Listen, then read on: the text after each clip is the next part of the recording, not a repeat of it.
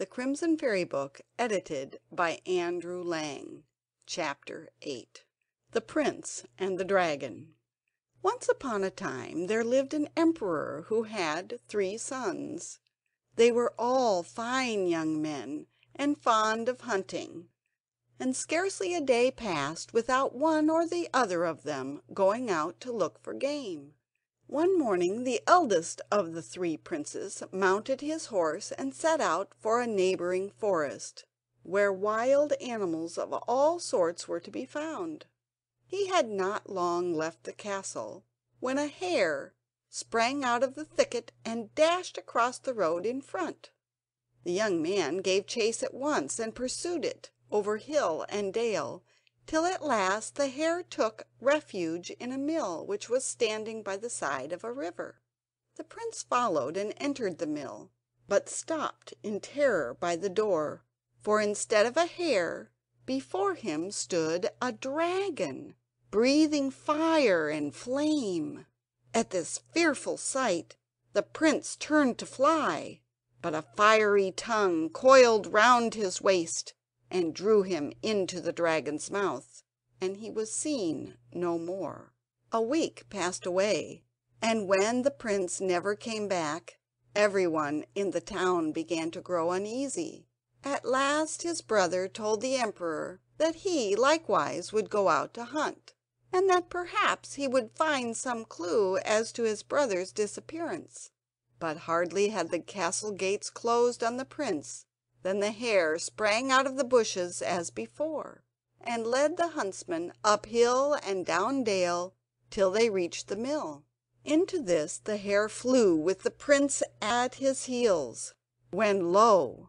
instead of the hare there stood a dragon breathing fire and flame, and out shot a fiery tongue which coiled round the prince's waist and lifted him straight into the dragon's mouth, and he was seen no more. Days went by, and the emperor waited and waited for the sons who never came, and could not sleep at night for wondering where they were and what had become of them. His youngest son wished to go in search of his brothers, but for long the emperor refused to listen to him, lest he should lose him also. But the prince prayed so hard for leave to make the search, and promised so often that he would be very cautious and careful, that at length the emperor gave him permission, and ordered the best horse in the stables to be saddled for him. Full of hope, the young prince started on his way, but no sooner was he outside the city walls than a hare sprang out of the bushes and ran before him till they reached the mill. As before, the animal dashed in through the open door, but this time he was not followed by the prince. Wiser than his brothers, the young man turned away, saying to himself, "There are as good hares in the forest as any that have come out of it, and when I have caught them I can come back and look for you." For many hours he rode up and down the mountain, but saw nothing, and at last, tired of waiting, he went back to the mill. Here he found an old woman sitting, whom he greeted pleasantly. "Good morning to you, little mother," he said. And the old woman answered, "Good morning, my son." "Tell me, little mother," went on the prince, "where shall I find my hare?" "My son," replied the old woman, "that was no hare, but a dragon, who has led many men hither, and then has eaten them all." At these words the prince's heart grew heavy, and he cried, "Then my brothers must have come here and been eaten by the dragon." "You have guessed right," answered the old woman, "and I can give you no better counsel than to go home at once before the same fate overtakes you." "Will you not come with me out of this dreadful place?" said the young man. "He took me prisoner too," answered she, "and I cannot shake off his chains." "Then listen to me," cried the prince. "When the dragon comes back, ask him where he always goes when he leaves here, and what makes him so strong. And when you have coaxed the secret from him, Tell me the next time I come." So the prince went home, and the old woman remained in the mill, and as soon as the dragon returned she said to him: "Where have you been all this time? You must have travelled far." "Yes, little mother, I have indeed travelled far," answered he. Then the old woman began to flatter him and to praise his cleverness, and when she thought she had got him into a good temper, she said: "I have wondered so often where you get your strength from. I do wish you would tell me. I would stoop and kiss the place out of pure love." The dragon laughed at this and answered: "In the hearthstone yonder lies the secret of my strength." Then the old woman jumped up and kissed the hearth, whereat the dragon laughed the more and said: "You foolish creature, I was only jesting. It is not the hearthstone, but in that tall tree that lies the secret of my strength." Then the old woman jumped up again and put her arms round the tree and kissed it heartily. Loudly laughed the dragon when he saw what she was doing. "Old fool!" he cried, as soon as he could speak. "Did you really think that my strength came from that tree?" "Where is it, then?" asked the old woman rather crossly, for she did not like being made fun of. "My strength," replied the dragon, "lies far away, so far that you could never reach it. Far, far from here is a kingdom, and by its capital city is a lake, and in the lake is a dragon, and inside the dragon is a wild boar, and inside the wild boar is a pigeon, and inside the pigeon a sparrow, and inside the sparrow is my strength." And when the old woman heard this, she thought it was no use flattering him any longer, for never, never could she take his strength from him. The following morning, when the dragon had left the mill, the prince came back, and the old woman told all that the creature had said. He listened in silence, and then returned to the castle, where he put on a suit of shepherd's clothes, and taking a staff in his hand he went forth to seek the place as tender of sheep.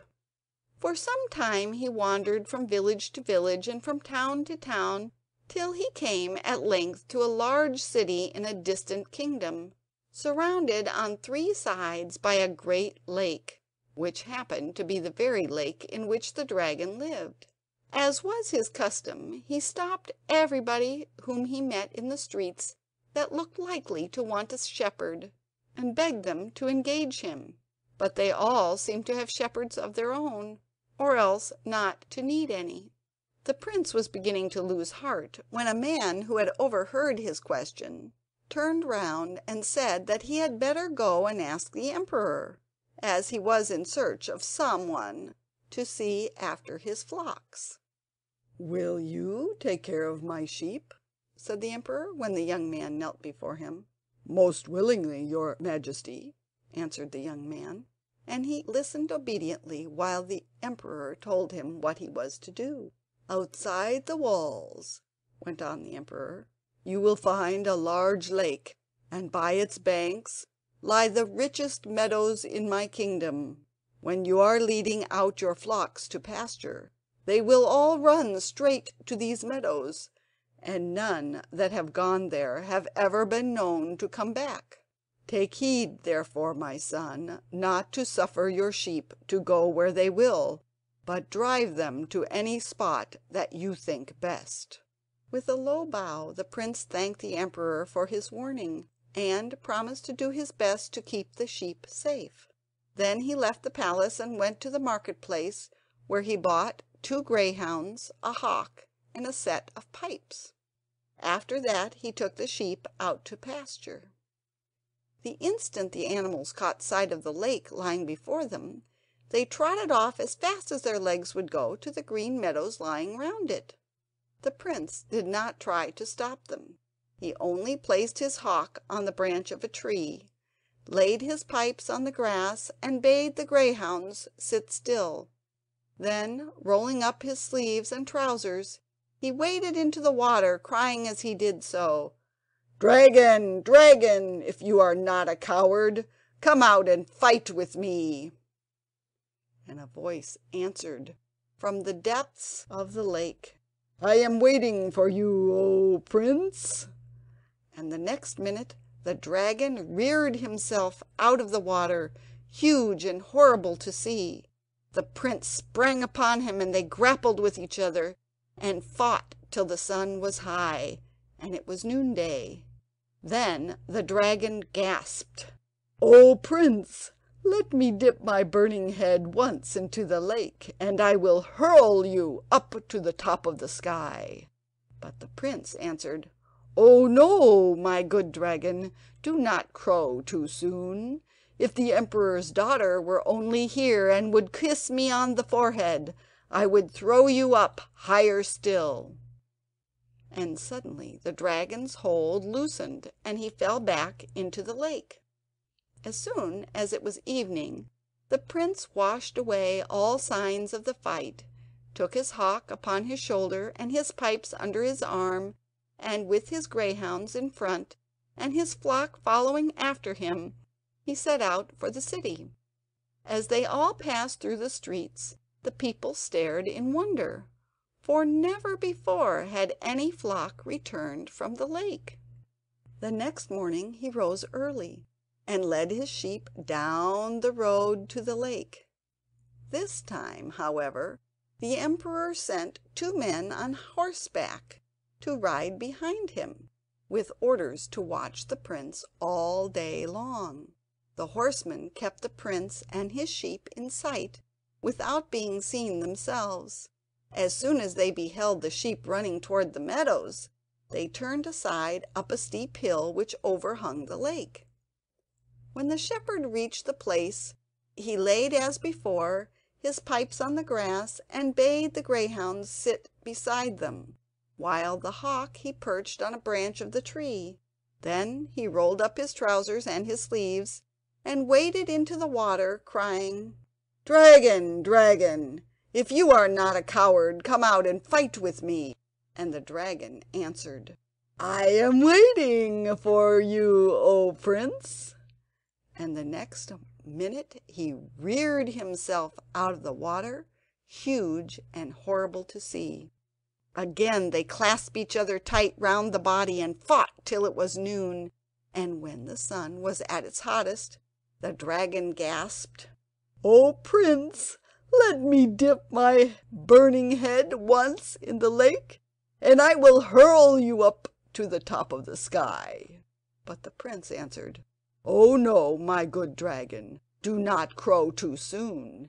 If the emperor's daughter were only here and would kiss me on the forehead, I would throw you up higher still." And suddenly the dragon's hold loosened, and he fell back into the lake. As soon as it was evening, the prince again collected his sheep, and playing on his pipes, he marched before them into the city. When he passed through the gates, all the people came out of their houses to stare in wonder, for never before had any flock returned from the lake. Meanwhile the 2 horsemen had ridden quickly back, and told the emperor all that they had seen and heard. The emperor listened eagerly to their tale, then called his daughter to him and repeated it to her. "Tomorrow," he said, when he had finished, "you shall go with the shepherd to the lake, and then you shall kiss him on the forehead as he wishes."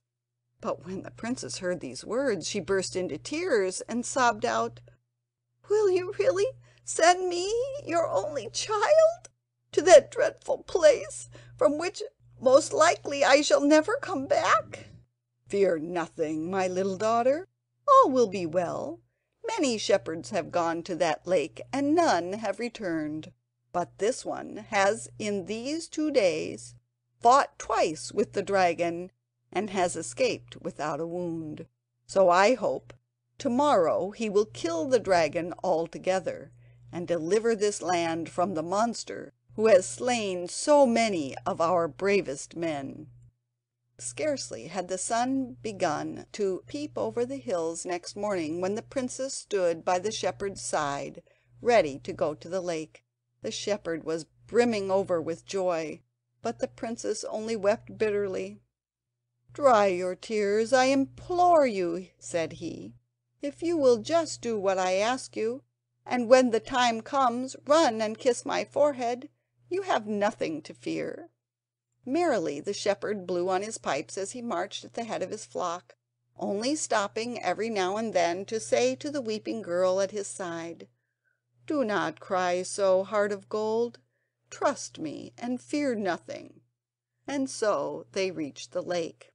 In an instant the sheep were scattered all over the meadows, and the prince placed his hawk on the tree and his pipes on the grass, while he bade his greyhounds lie beside them. Then he rolled up his trousers and his sleeves and waded into the water, calling, "Dragon, dragon, if you are not a coward, come forth and let us have one more fight together." And the dragon answered, "I am waiting for you, O prince." And the next minute he reared himself out of the water, huge and horrible to see. Swiftly he drew near the bank, and the prince sprang to meet him, and they grasped each other round the body and fought till it was noon.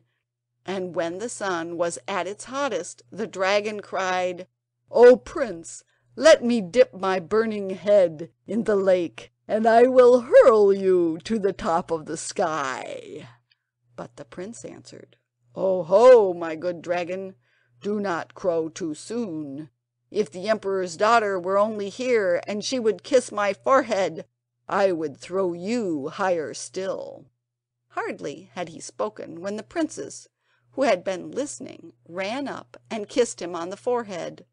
Then the prince swung the dragon straight up into the clouds, and when he touched the earth again he broke into 1,000 pieces. Out of the pieces there sprang a wild boar and galloped away. But the prince called his hounds to give chase, and they caught the boar and tore it to pieces. Out of the pieces there sprang a hare, and in a moment the greyhounds were after it, and they caught it and killed it. And out of the hare there came a pigeon. Quickly the prince let loose his hawk, which soared straight into the air, then swooped upon the bird and brought it to his master. The prince cut open its body and found the sparrow inside, as the woman had said. "Now," cried the prince, holding the sparrow in his hand, "now you shall tell me where I can find my brothers." "Do not hurt me," answered the sparrow, "and I will tell you with all my heart. Behind your father's castle stands a mill, and in the mill are 3 slender twigs. Cut off these twigs and strike their roots with them, and the iron door of a cellar will open. In the cellar you will find as many people, young and old, women and children, as would fill a kingdom, and among them are your brothers." By this time twilight had fallen, so the prince washed himself in the lake, took the hawk on his shoulder and the pipes under his arm, and with his greyhounds before him and his flock behind him, marched gaily into the town, the princess following them all, still trembling with fright. And so they passed through the streets, thronged with a wondering crowd, till they reached the castle. Unknown to anyone, the emperor had stolen out on horseback and had hidden himself on the hill where he could see all that happened. When all was over and the power of the dragon was broken forever, he rode quickly back to the castle, and was ready to receive the prince with open arms, and to promise him his daughter to wife. The wedding took place with great splendor, and for a whole week the town was hung with colored lamps, and tables were spread in the hall of the castle for all who chose to come and eat. And when the feast was over, the prince told the emperor and the people who he really was, and at this everyone rejoiced still more, and preparations were made for the prince and the princess to return to their own kingdom, for the prince was impatient to set free his brothers. The first thing he did when he reached his native country was to hasten to the mill, where he found the 3 twigs as the sparrow had told him. The moment that he struck the root the iron door flew open, and from the cellar a countless multitude of men and women streamed forth. He bade them go one by one wheresoever they would, while he himself waited by the door till his brothers passed through. How delighted they were to meet again, and to hear all that the prince had done to deliver them from their enchantment. And they went home with him and served him all the days of their lives, for they said that he only who had proved himself brave and faithful was fit to be king. From Volksmachern des Serben. End of Chapter 8. Recording by Jenny Lundak, South Padre Island, Texas. Recorded in July 2010.